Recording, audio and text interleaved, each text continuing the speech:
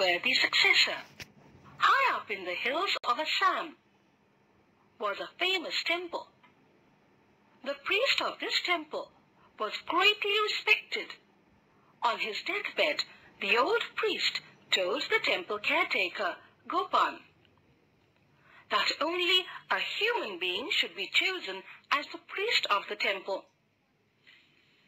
Many hopeful young men came to attend the interview. They all recited verses from the sacred texts perfectly.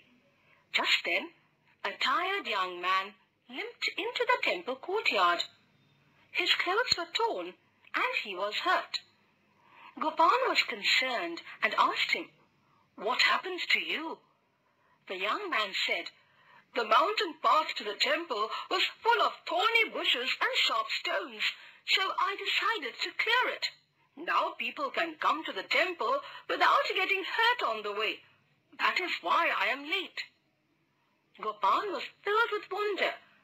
He remembered the old priest's words and understood what he had meant about a truly good human being as a worthy successor.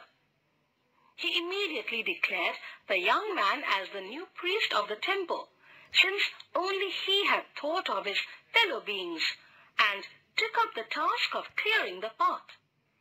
Everyone agreed with him.